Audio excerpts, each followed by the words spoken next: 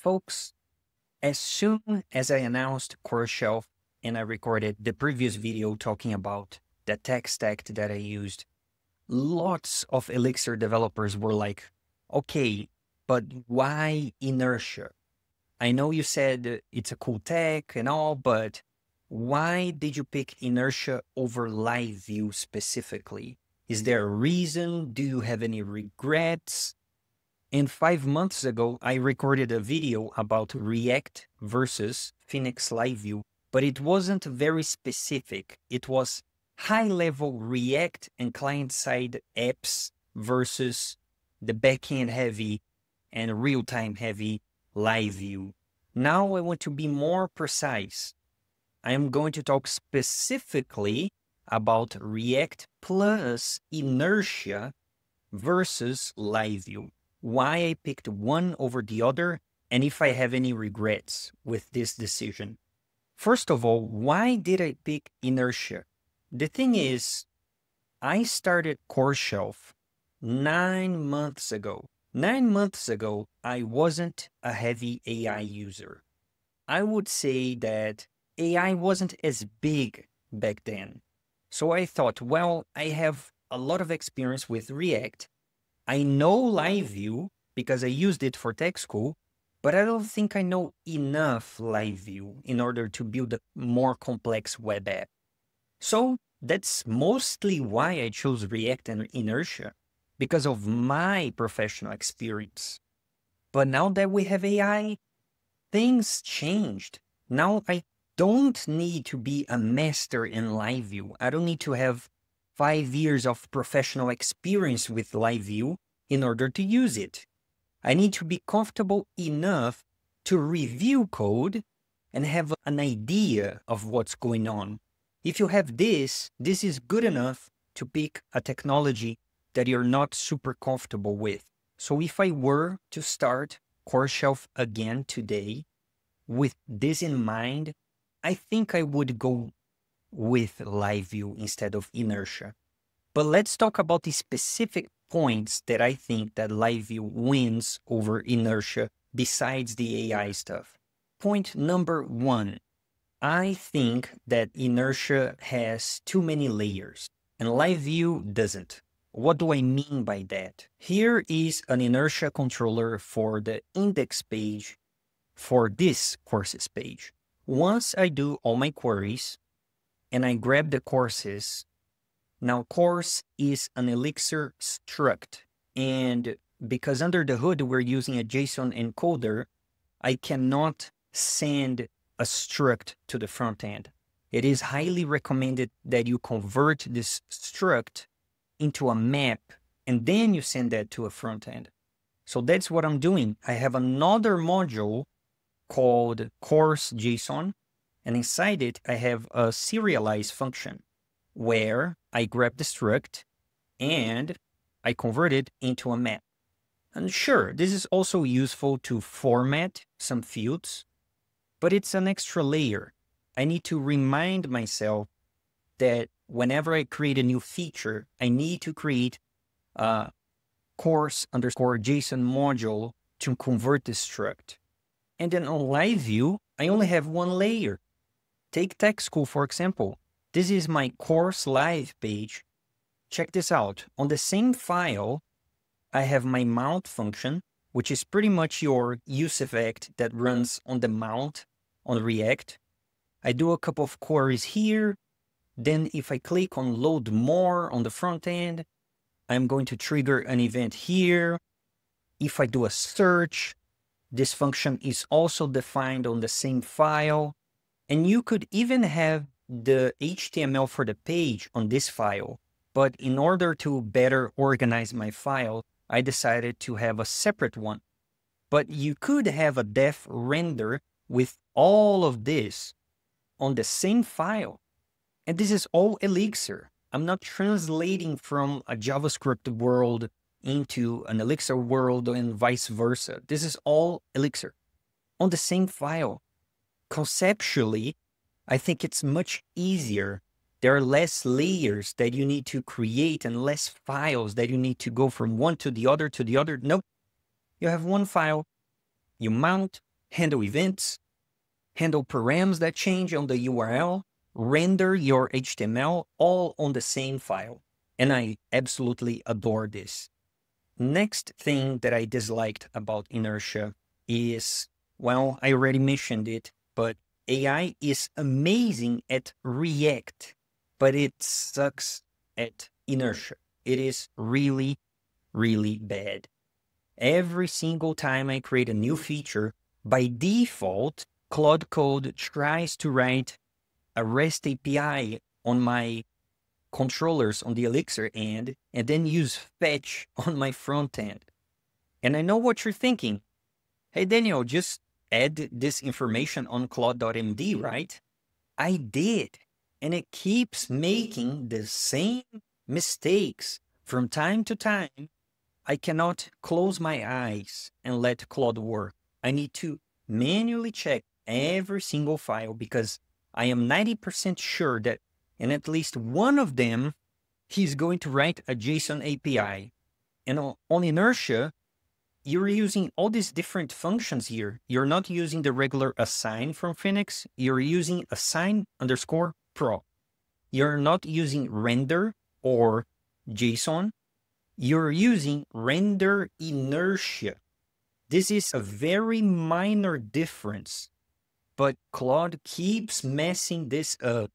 And it's so annoying. Like, I cannot trust Claude 100%. What about LiveView? Well, check this out. If you didn't know, starting from Phoenix 1.8, Phoenix now ships with an agents.md file, which is specifically targeted towards the AI agents.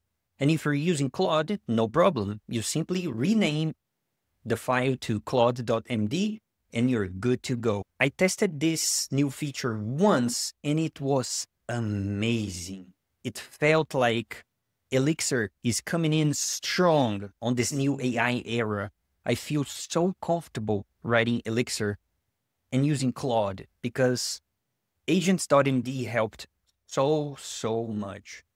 So funny enough, LiveView AI-generated code is better than React plus Inertia. Now, if you are using React and React Router or React and Next.js, I know AI is great using those, but for Inertia specifically, it's kind of horrible, which is a shame. And this is not specific only to Elixir, okay? I know some Laravel devs that they say, on Twitter at least, that Claude Code is amazing at writing PHP code, but as soon as it starts writing Inertia, it starts getting bad all of the sudden. Next reason. Let me take CourseShelf as an example again. This is a public-facing website. You're not going to log in and then enter an internal dashboard. No, this is all public. The only difference here is that when you're logged in, you're going to be able to see your profile and then edit it. But this is all public, which means I need my channels listing, my playlists listing to appear on Google. So I need server-side rendering. Now, can I do this with Inertia? Yes, I can. If you read the docs for Inertia Phoenix, you're going to reach this section right here. By default, on other ecosystems, it is common for you to have your main server running plus a Node.js server running to server render each page through Node. On Inertia Phoenix, that's not the case. It is more optimized. We are using under the hood a pool of Node.js process workers. So in theory, this is more lightweight than having a separate Node.js server. But here's the thing. If I want to do server-side rendering with LiveView, what do I need to do? What do I need to change? Zero. Absolutely nothing. You're good to go. You're going to type paychecks.new, name your app, and you're good to go. No extra setup needed. No Node.js process workers. No need to add a step on your Docker file to install Node.js and all this extra infra. Because technically you're managing two ecosystems. On LiveView, it's only Elixir. So you're going to use less memory by picking LiveView over Inertia or anything else that requires a Node.js server. Another thing that is very annoying when you're working with your dev setup and you have SSR turned on Inertia, check this out. Let me start my local server for CourseShelf. Then I'm going to pick a random page, courses, index. I'm going to type on top of the search bar, hello, YouTube. Checking in my local server. If you go to courses, nice. We can see hello, YouTube here.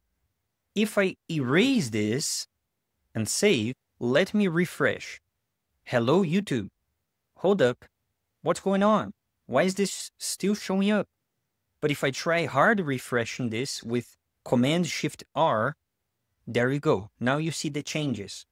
I don't know if this is a bug or not. I don't know if this is a bug related to Inertia or Inertia Phoenix, but I've seen other people from other ecosystems saying that as soon as they turn SSR on, the HMR on the dev server just stops working.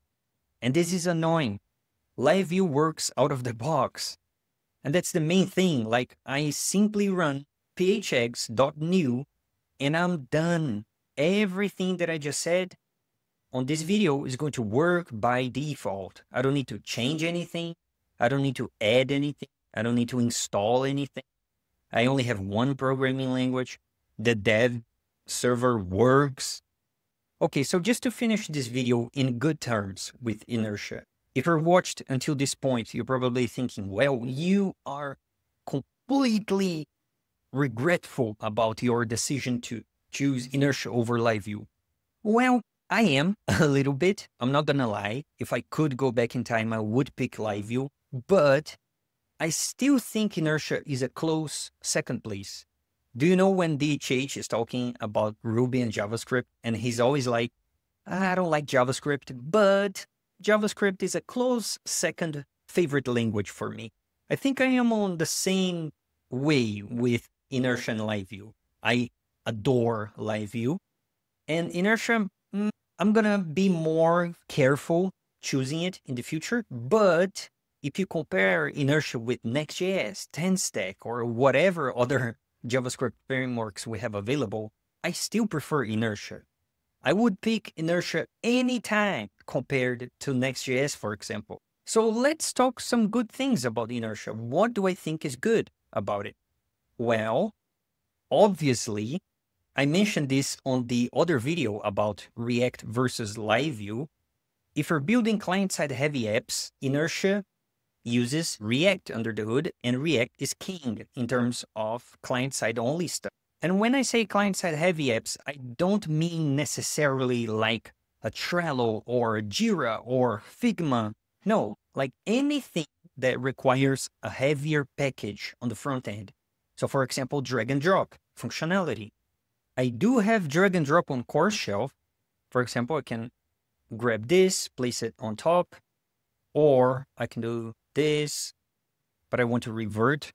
So all I have to do to make this work using React is install one library. I think it's the DND, drag and drop or something, React DND or something. And that's it. I had to install one library because drag and drop is a little bit client-side heavy. Another example, if you want to do a Google Maps integration, you want users to be able to pick a pin on a map, like a specific coordinates on a map. We have a specific package for React and Google Maps. And you're one install away from making this integration working. With LiveView, well, this is more of a backend focused framework. It's backend first. So you can definitely work with JavaScript, but it's going to require some glue code to make it work. It's not as hard as people think, okay? But I would be lying if I said it's as easy as installing React-Google Maps. You just cannot compare these two. But I still believe that 99% of the apps out there are more backend focused or backend heavier than client side heavier. Most of the apps that we have is just simple CRUDs, right? We don't have a lot of client-side interactivity on most of the apps. So I think picking LiveView most of the time is a reasonable decision. And then final reason is, obviously, people know React. At this point, I feel like everyone knows React. And if you're working with a team, you gotta take this into consideration. If your team knows React, it would be unfair for you to join a meeting and say, hey guys, we're going to use LiveView. It's this super niche library that only I know, but we're going to use it. Like, it doesn't work like that. So especially if you're working with a team, I think Inertia is the best pick. If your team has React experience, which is most of the time. But again, for my projects, I'm working solo, so I don't mind using LiveView. It is a more niche library, but I know LiveView. I know enough in order to review Claude's code work, and I don't need to pick whatever is trending because people have experience on trending JavaScript libraries, and LiveView is more niche. But anyways, it's my experience. Only my experience counts for my side projects. So that's the reason why from now on, I'm going to default back to LiveView, and I'm going to be more careful when choosing Inertia. Oh, and one final thing. Some people say that another advantage of picking React is that you have access to ShadCN and UI libraries. But now Phoenix 1.8 ships with Daisy UI. And people think that Daisy UI is like a weaker version of ShadCN for some reason, and this couldn't be further from the truth. We have very complex components here, like a calendar, drop-downs, so this is good enough, in my opinion, for most of the cases. But that's it. Let me know your opinions, if you agree with what I said. My next software, which I already have one in mind, is going to use LiveView. And then because CourseShelf is already too big now, I have 727 commits of Inertia and Phoenix code. It's just not reasonable for me, a solo dev, to just rewrite everything. And the app is working. It is working really well. So I have no reasons to change it, you know? So yeah, that's it. Let me know your opinions. Let me know if you agree. Which one are you most interested in? Is it LiveView, Inertia? And because I invested 9 months out of my life into going full heads down Inertia, I am going to make more content about Inertia, so do not worry about that. That's it. Thanks for watching. See you next time.